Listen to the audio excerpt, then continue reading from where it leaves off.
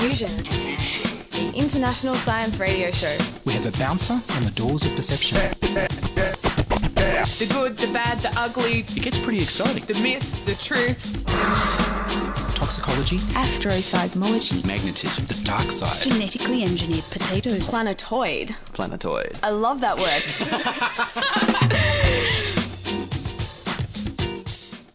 Hello and welcome to Diffusion. Sit back and relax while we inject weird and wonderful science directly into your brain. I'm Ian Woolf. On this edition, Stephen Freeland talks about why we need space law. But first up, here's the news.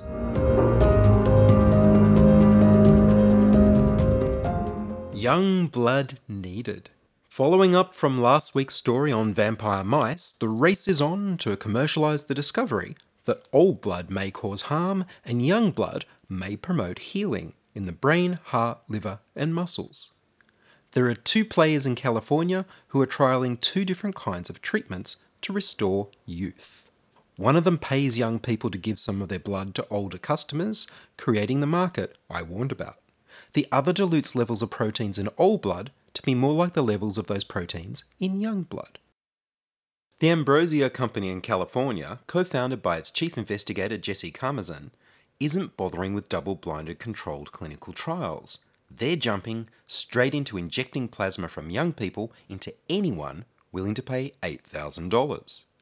Well, anyone over the venerable old age of 35. There's no evidence yet that this treatment will do anything at all. That's what well-designed clinical trials are for. Like the Alka-Hess trial giving young plasma to people suffering Alzheimer's disease. In the Ambrosia pay-for-participation clinical trial, there'll be no controls who aren't given young plasma, so we can't know if there's a placebo effect in the results. Dr. Karmazin says he can't use controls because he can't charge people $8,000 for the chance that they might get a placebo. Ambrosia's trial is registered with clinicaltrials.gov, the US government website for tracking human clinical trials and their results. In Ambrosia's trial, 600 people aged over 35 would receive 1.5 litres of plasma from a donor under the age of 25 for over 2 days of treatment. Before the infusions and 1 month after, their blood will be tested for more than 100 biomarkers that Ambrosia claims vary with age, from hemoglobin level to inflammation markers. Critics say the biomarkers don't tell you much about age. The US Food and Drug Administration regulates the collection and manufacture of blood and blood components in America to protect the health of the blood donor and also to ensure the safety, purity and potency of the blood product. While it's not approved specifically for anti-aging treatments, like other drugs, it can be prescribed for off-label uses as long as there's no advertising or efficacy claims involved. This would seem to be a problem for Ambrosia. So while it's officially a clinical trial, they can source their blood from blood banks. But once the trial is over, getting young blood for customers may be more difficult. Google company Calico in California is looking at correcting what their lead researcher, Professor Irina Comboy, sees as bad changes in the proportions of different proteins in older blood. People in the clinical trial will have their blood passed through a pump that will filter out excess proteins to bring them down to the levels of what would be seen in blood from young people. They plan to start clinical trials in the second half of 2017. In November 2016, they published their research in the journal Nature with the title, "A Single Heterochronic Blood Exchange Reveals Rapid Inhibition of Multiple Tissues by Old Blood." The race also goes international, at Pondang Cha Hospital in South Korea, where the researchers are performing a study that looks at the effects of stem cell-rich umbilical cord blood and plasma infused into people aged 55 and over. The phrase, "this organisation needs some young blood," has taken on a much darker meaning.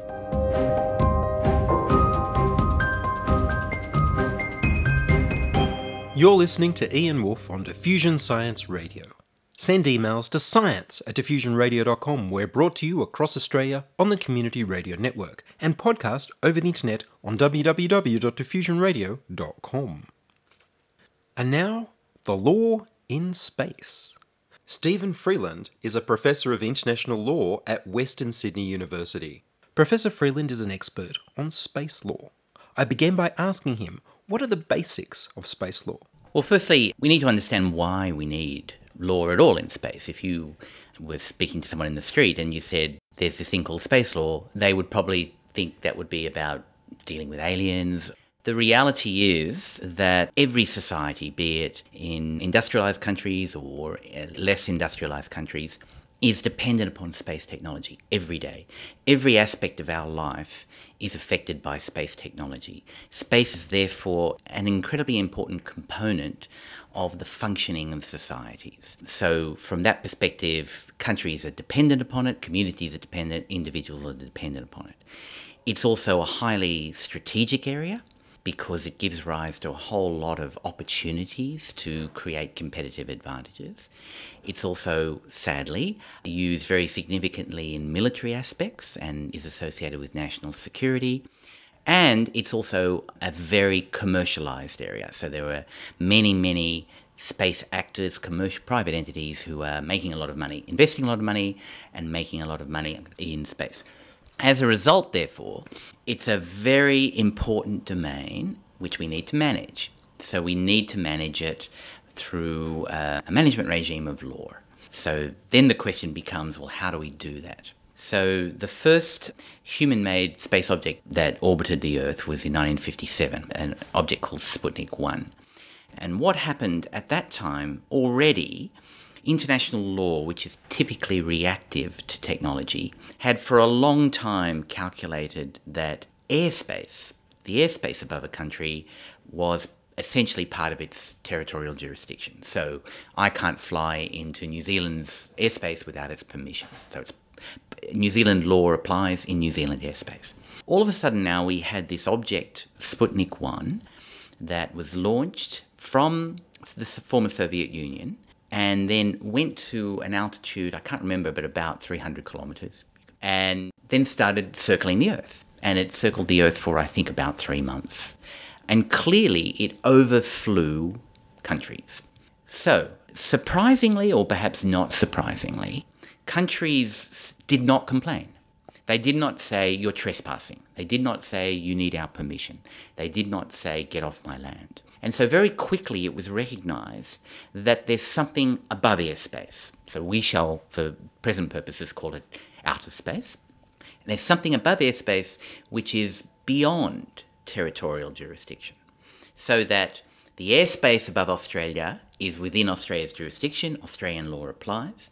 The outer space above Australia, which is above the airspace, is beyond Australian law. So, very quickly it was recognised that this animal that we'll call it outer space had a different legal categorisation. So we had to work out what that meant.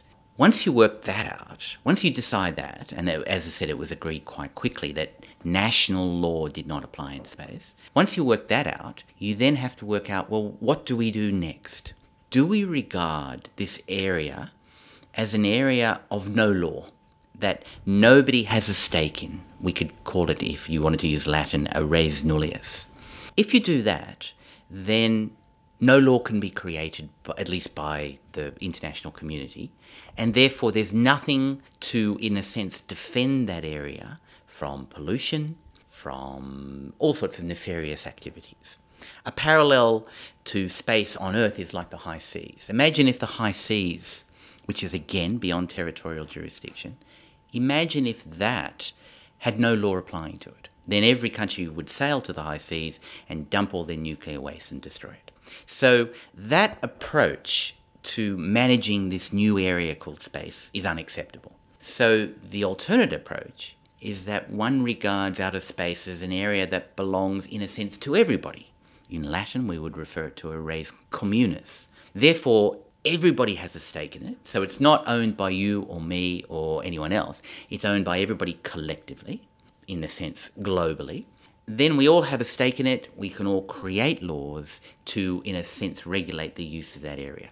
That's what we've done with the high seas. So in fact, there's much international law, not national law, international law by way of treaties, saying that you can't dump your nuclear waste in the high seas. Likewise, with outer space, there's much law about how you act in outer space. So we have an international framework. Now, the international framework applies to countries. They are bound by the treaties. You and I as individuals or private enterprises are not bound by treaties. So in the early days of space use, it was mainly countries that went to space. It wasn't really anticipated that private companies would go to space, because in those early days, remember, we're talking about the Cold War, we're talking about really significant military tensions. Space technology was by and large developed by the Soviet Union and the Americans with military eyes. But that technology, which is also used for military purposes, then began to be spun off for commercial purposes as well. So over time, if you fast forward to now, there are many, many private entities in space. They're not bound by treaties, yet the countries who had jurisdiction over are bound by the treaties. So Australia, as a party to these space treaties, has various obligations. So therefore, it's in Australia's interests, as it is in most countries' interests, to pass national law to regulate Australians who go to space, to make sure that they're doing the right thing, to regulate them, to clearly make sure they're not breaching national security interests, but also to make sure that Australia, the country, is itself complying with its obligation. So you have an international layer that regulates space, and then by and large, you have a national layer of law. So in Australia, we have the Space Activities Act and one or two other, that regulate the private actors that want to go to space. So we have these two layers of law. Because I know that over the decades, people have tried to claim, well, there's various organisations that try to claim that there's old Roman space law saying, it goes up to the sky. So the moon, they're trying to sell property on the moon because we own it because it's part of the sky. But of course, that doesn't apply. Yeah, so one of the fundamental principles in this international framework of space is what we call a non-appropriation principle. And it says that no one can lay claim to space. States can't claim sovereignty, and as a result of that, and as a result of the fact that national law itself doesn't apply in space, you or I as individuals, we can say whatever we want, but legally we can't ourselves say, well, we own the moon and therefore we can sell it. I'm aware companies do this. In fact, my students once, as a present, bought me an acre on the moon, so-called acre on the moon. Clearly it's a novelty value, but legally it has no value. So that is not permissible. And one of the really important reasons why we have this non-appropriation principle is that if you look on Earth, in the past, many of our wars and conflicts have been as a result of colonisation intentions and trying to get resources and things like that. And very early on, even though we're in the Cold War, the two protagonists in the Cold War obviously were at ideological differences, but they were both the major space powers. And they both very quickly recognised that it's in neither of their interests to allow for a colonisation of space, because all that would do ultimately would be to exacerbate the possibility of war and conflict. So this non-appropriation principle, it stops you and I claiming the moon, but it also has a much broader and important thing, that space really is a global commons. It's, as I said, internationally we all have a stake in it, but it also doesn't allow for colonisation, and therefore, at least until now, that has minimised the possibility that we'll have conflicts in space about, well, that belongs to me or that belongs to me. So that's really a positive thing. NASA's talking about colonising Mars. Yes, the word colonising is an interesting one. Obviously, as our technology moves on, people come up with ambitious plans, and that's exciting. Some of those plans, perhaps, in my view at least, follow the wrong priorities, but these decisions are made by others.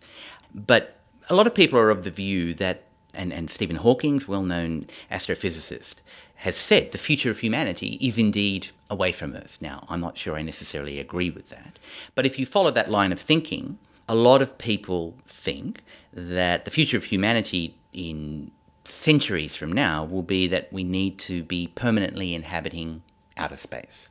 Now, we already, in one sense, have humans permanently in space through the International Space Station. Part of its mission is to be permanently inhabited, but that's, in a sense, a one-off. It's an ad hoc thing, and the ISS itself has a limited lifespan, and we're not sure what will happen after that. But the idea of sending humans to the moon, to Mars, whatever, these are exciting. These projects have to be developed by NASA and other agencies to gain excitement so that the politicians will give them their budgets. We understand all of that. The idea, though, of having human settlements in space is not necessarily the same thing as saying that a country, let's say America or Russia or China, is actually claiming space. 300, 400 years from now, whenever that is, and we do have people living in space, if indeed that happens, and again, one has, I'm not entirely convinced, but I remain to be convinced. In the end, we'll have to create, in a sense, a whole new legal regime. We'll have to create specific laws about people living in space. They'll want to get married, they'll want to have kids, they'll kill each other, they'll do all the things that communities do on Earth. And it's inappropriate to try to have ad hoc laws borrowed from here to apply to that. So it's not as if America is moving to the moon or Mars or whatever. If and when, more likely if, we ever get to that point where we have serious settlements in those places, then in a sense it'll be a whole new ballgame. And we'll just have to wait and see how that works out. So how does that apply when companies want to claim asteroids for mining? That's an excellent question. And of course, there are many challenges, but that is an interesting perspective. There are now many companies who the technology has improved and our understanding about the physiology of celestial bodies has come to the point where a lot of people think there's gold in them there hills, as the old expression goes. And there's excitement, therefore, about this exploitation of resources, the natural resources of space. Now, we've been exploiting natural resources of space for a long time. We've been exploiting orbits for a long time. They are natural resources. There's some really valuable orbits, and we've been exploiting it. And to exploit it, in particular, one really important orbit known as the geostationary orbit, which has got particular characteristics that make it extremely valuable. We've been exploiting that ever since Arthur C. Clarke came up with the notion and we were able to get satellites there in the early 60s. We have a management regime for that through what is known as the International Telecommunication Union. So there's a regime that sort of works it out, and the regime works hand in hand with the international rules we have, particularly the non-appropriation. There's, you have to be pragmatic in how you manage it, but it's managed and it works reasonably well. If and when we get to the point where the technology will exist to extract on a large commercial basis resources from asteroids or whatever. My own view is this, and people disagree with me, but my own view is when it really gets to the point where this becomes real, and there are many technological, financial, political, diplomatic, scientific, all sorts of challenges still to be overcome, but let's assume that humans being the resourceful people they are, we can overcome most of those. When it really gets to the point where this becomes a real issue, this is bigger than any one company. It's bigger than any one country. It's at that point that I seriously believe that the major countries and others would sit down and say, okay, now this is a real thing. We're talking about exploiting for real benefits an area that legally belongs to all of us, although we understand that only certain countries can do these things. But still, we have to work within that framework. And I honestly believe, although people have regarded me as a bit of an optimist, that when push comes to shove and we really get to that point, and I still think we're a long way from there, despite what private companies say, that the main players will sit down and will work out some international cooperative rules. In the meantime, however, it's an issue on the international agenda. I have the privilege of representing Australia at UN meetings. There's a UN Committee on the Peaceful Uses of Outer Space, which meets 3 times a year. I have the privilege of representing Australia in the legal subcommittee there. And the issue of extracting resources is on the agenda for that, okay, for discussion. But the fact that it's on there for discussion doesn't mean it's lawful. Doesn't mean that resolutions or solutions will come up quickly. So the international framework moves quite slowly until, because international law is by and large reactive, until, as I said, it really becomes a real thing. In the meantime, however, private industry wants to get on with this, right? So you've found in the United States, for example, where a lot of this technology is being developed, private industry has been lobbying the US Congress, and late last year, President Obama signed into law a US law that said, and I'm paraphrasing, if a US company goes to an asteroid and extracts, then it has ownership rights of those resources, subject to, and this is the big thing, subject to US law and international law. Okay, and a lot of people forget those last few words. So international law will still apply. Remember, we have this non-appropriation idea. Why did the US do that? Well, the US did that because they were lobbied by these industries. Why these industries can now go away to their investors and say, see, look, this is a real thing. Look what the US law says, right? But the fact that the US law says what it says, and again, subject to international law, is a long way from saying that permission will be given to do these things. But the industry, in a sense, has had a win because they can now raise capital much more easily to say, hey, this is a real thing. But, I go back to my remarks before. That's a long way from saying this is going to happen and it's going to happen by private companies just going up there and doing what they want. I sincerely believe that's not going to happen, albeit we run the risk that there's a momentum on that. So already Luxembourg has followed suit with the Americans. They are now supporting these industries. The United Arab Emirates, who are developing their space policy of very, very enthusiastically looking at space resource mining. But all of that will add pressure to the fact that this is becoming more real. And so I think, again, ultimately, there'll be an international cooperation on the rules because this is too big. If there isn't, then we run real risks because then you do start having possibilities of conflict arising out of, well, that's mine, no, that's mine. And obviously that's something we need to avoid. Would this non-appropriation possibly lead to some sort of resource tax that's spread throughout the world? Because if it's a commonwealth, just like the minerals in Australia belong to the people of Australia, and so the mining companies pay for the resources when they mine them, they pay the Australian government on behalf of the people. Would it be something like that? That's a fantastically interesting question. And I've written about this because what we're trying to do is, on the one hand, we have the non-appropriation principle. On the other hand, we already have a treaty, although it's not well supported, which actually contemplates this, contemplates exploitation and says that you can take stuff away. And so, in a sense, one's got to reconcile the fact that you can't claim space for yourself with another treaty, space treaty, as I said, not well supported for other reasons, but another space treaty that says, yes, we can extract. And the way that I've thought about with some colleagues reconciling that is exactly as you say. There are parallels with mining leases on Earth. As you say, mining in Australia, the natural resources of Australia belong to the people of Australia. Okay, that's an international law principle. It's part of the permanent sovereignty of Australia. Australian government or the state governments then give licenses to private companies not to own the minerals, but to exploit, sell for a fee, which is royalties, okay? And in a sense, the ownership issues don't really arise. I mean, I know it sounds artificial, but that's really what happens. And you can apply, even though I think we're a long way from there in reality, but what we've attempted to do is apply the same sort of ideas for space, to say the natural resources of space, which are expressed to be this political concept of the common heritage of mankind, they remain, if you like, part of this global community.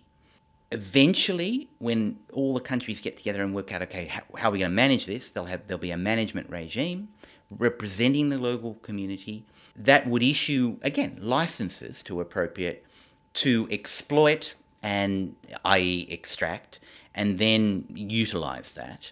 But because the resources are always belonging to the global community, part of that, and this is expressed in this treaty, is that in some way, shape or form, benefits derived from that exploitation should be some way shared amongst everybody. Now, that's the big sticking point.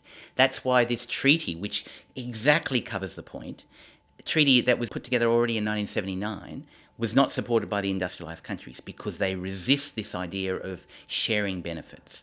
But ultimately, and again, I'm optimistic, but I think I'm realistic. Ultimately, in the end, if this is to happen, because it's so big and so emotional, giving rise to so many emotions, ultimately there will, I believe, be some regime where, if this is to happen and licenses are given, in some way, shape or form, the benefits from that, and they don't need to be financial, will somehow dissipate amongst everybody. Not equally, but by no means. And obviously risks, capital risks are taken by people who go there.